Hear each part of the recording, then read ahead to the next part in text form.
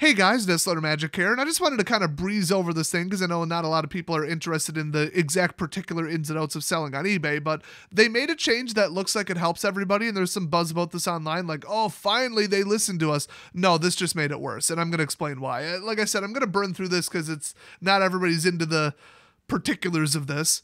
But to give you the top level view here, they sent out an email saying, as of January 11th, 2021, listings in the sports trading cards, collectible card games, and non-sports trading cards categories are no longer required to offer, quote, remorse returns to qualify for the top-rated plus 10% final value fee discount. Basically, we get charged 9%, but if we do everything eBay's way and follow other guidelines, we will get 10% of the final value fee back at the end of the month. So I've had, final value fees of like $500. So to get $50 back, yeah, I mean, especially with the margins of Magic cards. I think it drops it effectively from like 9% to 7.8% or something like that. But I don't know, I might be remembering that wrong, but it's fairly significant. So the scam was a card comes out for $8. People buy it pre-release or they buy it day one. In fact, they buy a lot of cards from Keldheim, we'll say. They buy 100 cards. They buy 8 of this, 8 of this, 8 of this, 8 of this. Then they wait 29 days, 25 days, whatever, because they get a 30-day return policy. And the cards that went down in value, they return them. No questions asked, just, I changed my mind. I don't want it now. They'll return all those to the vendor, and then the ones that stayed the same price or went up, they'll keep those. So it's like a short sale. It's like betting against or for a card, except you win no matter what happens, and you rip off the sellers. This has been such a huge problem in the last couple years. I haven't seen it too much because I think they know that a seller with, my level, which is still, 4,000-ish feedback I'm around, and my account is like 15 years old, just saying. But ones my size will go after them. We will relentlessly pursue this. We'll take photos. We'll file complaints with eBay. They'll get suspicion, black marks on their account, all this stuff. We're gonna shut this shit down real quick. But the big super sellers, they don't have the time. If they have, 100,000 orders going out and there's 100 people doing this, they don't have the time to take pictures and prove it and file disputes and all that. They'd have to have that be somebody's full-time job. So the bigger sellers get absolutely nailed by this because they know it'll just get swallowed up in the volume. So that's the scam. Now they're saying that you no longer have to offer no fault, I changed my mind returns at all to still qualify for the 10% final value fee discount that we all need, because the margins on Magic cards suck. So any little 10% anywhere, we'll take it. So they fixed it, right? Wrong. Here's how they made it worse. Bear in mind that purchases in this category still qualify for the eBay money back guarantee. This means that you may still receive, and we may still ask you to resolve, return requests for items that arrive damaged, missing parts or pieces, or otherwise arrive at your customer not as described in your listing. Let me add something to the end of that paragraph. According to the buyer, and we're going to side with them 100% of the time. Oh, these cards are kind of curled, and the left-right cut isn't perfect, and there's little tiny printing defects, and just according to me, they're not near mint. Return. Oh, I bought 200 cards. 30 of them are defective. I'm returning them. Oh, it's all the cards that crashed in value? What a coincidence. Wow, that's amazing. Let me go try to explain the ins and outs of this situation and call the buyer a scammer to some eBay resolution expert that's just some person running through the cases as quickly as possible out in India and doesn't give a shit and doesn't know anything about the game. Yeah, that usually goes well. The whole dispute system is a joke. My friend sold something worth $550, extremely rare old technology that you need for industrial equipment. He sold it to Germany. They said they couldn't set it up right because they're idiots and because nobody knew how to run stuff from the 80s. Basically claimed it didn't work, admitted that it might have been their fault, and then shipped it back and improperly packaged it and broke it. So my friend, who's poor as hell, was out $550 that they already pocketed and spent. So they filed a complaint, and eBay America absolutely sided with us based on things that the buyer said in an eBay message that we used as evidence, and eBay of Germany sided with the German buyer. I didn't even know that could happen. I think in that case, because there's been so many cases of fraud and people trying to rip us off, it's hard to remember all of them.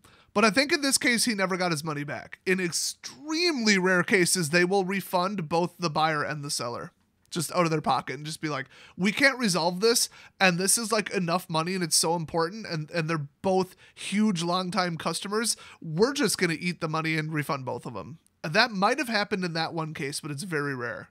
I know they didn't do it for some network switches he sold, or VoIP switches, or some kind of phone thing. I don't know.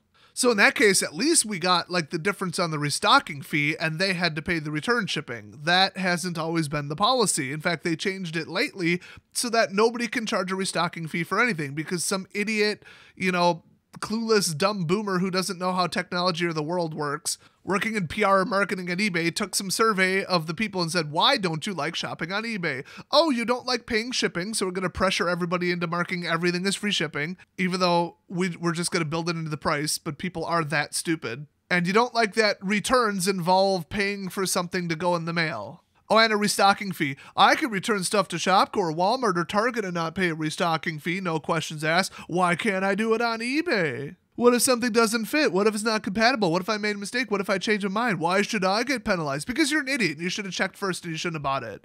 Welcome to online shopping. It costs money to send things to you and to send them back to me. So yeah, eBay eliminated about, 6 years ago, 5 years ago, the ability to charge a restocking fee on anything under any circumstances. That was a big problem for the trading card market. Trust me, I heard a lot of buzz about that and it affected me directly too. But it's all better now, guys. They fixed it. We no longer have to offer returns without a reason to these scammers. But, oh, that's right. They're scammers. They're just going to lie and say the cards are defective. And eBay's useless customer support will always side with the buyer. Probably because the big bulk majority sellers are non-English speaking Chinese people pretending to be an American company sitting in some warehouse near the port of LA, basically running an AliExpress thing, but pretending they're not on eBay and they're totally 100% American and it's all American goods. And then they sell counterfeit shit and defective garbage that doesn't work. So yeah, if that was the overwhelming majority of my seller base, I would side with the buyer more often too. eBay doesn't trust their sellers, and it's for good reason. But, they should trust me. My account, like I said, is 15 years old. You gotta be kidding me. I have several thousand flawless feedback. So here's the big problem here. This is just gonna make people lose top-rated seller status across their entire account for all of their listings, no matter what category they're in, which means we're going to lose that 10% final value fee on everything and the little trusted top-rated seller badge, buy from this person, their respectable icon. To qualify for top-rated seller, you have to have 100 transactions, $1,000 in sales in the last 12 months. Okay, cool. But then you need a defect rate that is below 0.5%. So 1 in 200 listings or sales can have a defect or less. Now, I changed my mind and I'm returning it isn't a defect. Oh, something was a little bit off. There was some miscommunication. I forgot an accessory, but I mailed it to him separately. We worked it out. It's all cool. That's not a defect necessarily. Depends how the buyer reported it. Not being able to ship something out because you lost it, broke it, dropped it, or you counted your inventory wrong. That's a defect. So it's already almost impossible to maintain that status, but, if you're doing it, you're like, okay, everything's running smoothly, great. So now, instead of these scammers just saying, oh, I changed my mind and I want to return these 50 cards out of 200, these ones specifically. Oh, okay, they're scamming me, I'm going to get stuck with cards that are worth 1/3 the amount now. Okay, great, I'm losing my ass. But at least it's not affecting my defect rate. No, now they're just going to claim the cards are defective.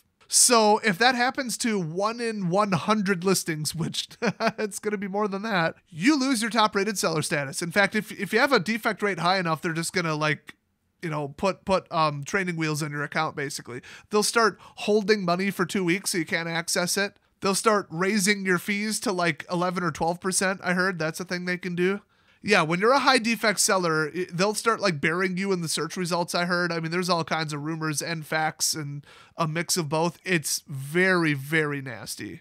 They did kind of change it because it was so impossible, and they know that 1 in 200 of your buyers are an absolute raging moron who couldn't find their own ass with both hands, who's going to say, this isn't as described, when really they just need to learn how to read. Hell, 1 in 200 people don't even know where they live. They will put the wrong address down and then say, why didn't it show up? 1 in 200 people are going to say it never showed up, even though it says it was delivered and it just got stolen off their porch because they live in a shitty neighborhood. I'd even say 2 or 3% of my buyers are absolute raging morons where you have to wonder how they even operate in society on a daily basis. So because eBay finally admitted this, they do have like cases that were closed with or without seller resolution. But then they also have like late shipment rates, have to be above or below a certain percentage, and then they don't properly factor in some federal holidays and like weather emergencies and shit. Or your own carrier failing to scan it in when they pick it up, which is why everybody goes and drops it off directly at the post office and not in the drop slot. There's all this extra song and dance and effort that you have to do to just keep eBay off your ass and try to mitigate stupid people buying from you, that now on top of it, you got these scammers who, instead of just, I'm returning this and it's a scam, haha, hope I don't get caught, to, all the cards are defective and I'm going to drive up your defect rate. So now, instead of just saying, you know what, just for my cards, I sell tons of stuff, but just for my trading cards, I'm not going to go after top rated plus status on these listings. And by the way, to get top-rated seller status, you have to have tracking, so people who send small shipments of like $7 worth of cards, mostly commons, in plain white envelopes without shipping, they don't qualify for top-rated plus anyway. By the way, if you do that to more than 10% of your listings, you lose it account-wide anyway, which is why everybody sells on Card Shark and TCG Player instead. And Card Bazaar, I think, is a new one. Oh, and let us not forget Puka Trade. But yeah, now there's nothing you can do. You can't avoid it. The defect rate is the defect rate.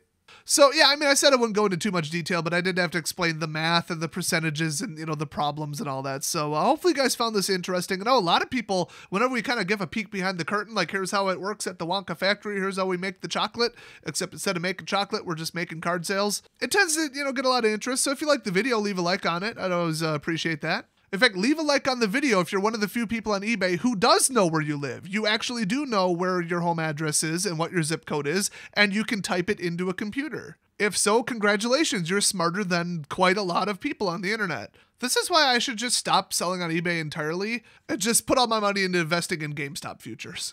By the way, they're not just targeting that stock now. If you don't know what's happening, just go watch like any news, anything, anywhere. But people just cost some hedge funds like multiple billions of dollars because they were shorting GameStop. And it's not like everybody loves GameStop. Everybody hates them. But what they do hate is hedge funds and their managers and their crooked influence on governments and manipulation of the stock markets and control over media, where they basically do influenced pump and dump scams and invert, bet against, win things.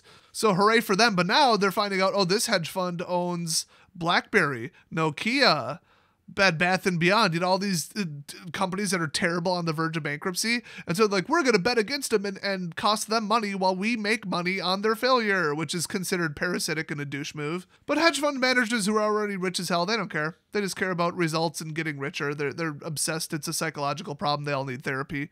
But honestly, with all the funds GameStop just got, if it doesn't crash, they could use it to launch a new platform, launch digital play areas. So the big thing is people are saying GameStop might kind of shift real estate locations, get out of malls, and just basically be the big LGS chain. They've already moved to selling paper games, a little bit of board games, a lot of trading card games, trading card packs, that kind of stuff. If they go to places that are bigger than the typical mall locations, start adding play areas, which, maybe not in the middle of COVID, but still, they could be the dominant, national LGS chain. With how abusive they've been of their customers and how manipulative and horrible to their employees and high pressure sales tactics and all the shit they've done, I'd rather see them go bankrupt. But with all the local gaming stores, the independent ones going bankrupt and closing because of COVID, and because Magic the Gathering products haven't been worth shit for about 3 years, while new standard product launches have been garbage, we could use a replacement, and your city is more likely to have a GameStop than it is to have an LGS. So if they're going to get big on Magic the Gathering and not try to inject physical microtransactions into it, basically, yeah, I mean, I wouldn't necessarily say no to that. So that is an exciting thing that might come out of all this. So I wanted to tack that on to the end of the video, and also a joke about Bed Bath & Beyond. It's yeah, you can see it physically in front of your face, which is better than online. You can see the color, the size, whatever, and it's a lot of decor items, and you're not going to really pay shipping for one towel or whatever you're buying there.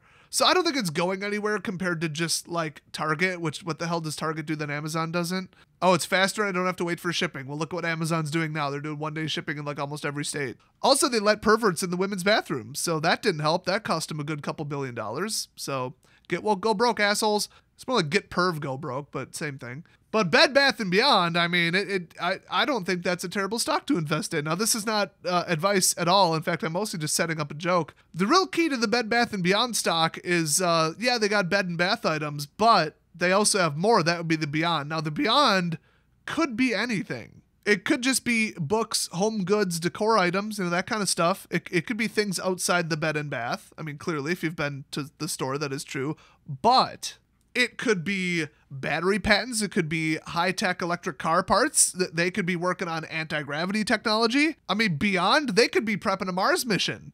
You don't know. I mean, cold fusion? You don't know that they're not working on cold fusion in the back room at a Bed Bath & Beyond. So to me, it's a gamble, but it's less of a gamble than people think. 50 years from now, when there's a Bed Bath & Beyond on Mars, I mean, I'm just saying, you're going to wish you had that stock and bought it for something other than a meme and to lose billionaires billions of dollars. But for real, though, people are saying that GameStop, with their brand recognition and their, financial network connections or whatever, and like vendor associations, they could just say, we're going to be the new GOG. We're going to be the new Steam. And then just do it. And, a lot of people under 18 don't have a credit card. They like showing up and buying Steam gift cards at a GameStop so that they can pay cash and then buy something on Steam with cash effectively. Same with like Xbox Live Gold, memberships and all that. You drop $60, get a year, put in the code, buy it at GameStop, you're done. Cool. Well, if they're also the gatekeeper, they're also the vendor, they can, get way better margins. Well, what if they were also, basically Steam? Can you imagine that? How slick that would be? Having the physical store tie-in with also the online presence? I mean, boy, if they got that rolling, you'd have something there. You'd really have something there. They could even get something like a virtual game rental where you pay by the month or something for a digital good. I mean, there's all these markets that they're saying where this could actually launch. So if they stick around with this much funding and it doesn't crash because it's just an inflated meme that has nothing to do with the quality or future of the company, but if they leverage it and they make use of the funds, quickly enough without going bankrupt, oh boy. Like, they could come back with a vengeance. So it's not all jokes. I will say BlackBerry is. That company is literally a walking joke. Nokia, what the hell do they even make anymore? I think they just sit there and collect money for patent licensing. I mean, what next? Are they going to invest in Yahoo? Does Yahoo even exist anymore? But I do think it's funny causing hedge fund, parasitic douchebag investment companies to go basically bankrupt. I do find that hilarious. For legal reasons, I'm not encouraging that at all or giving any kind of financial advice. I'm just reporting on what some people are doing, why they're doing it, and what's happening. But yeah, I couldn't not talk about that at the end of this video, even though it's somewhat unrelated. But hey, thanks for watching, everybody, and I'll see you guys next video.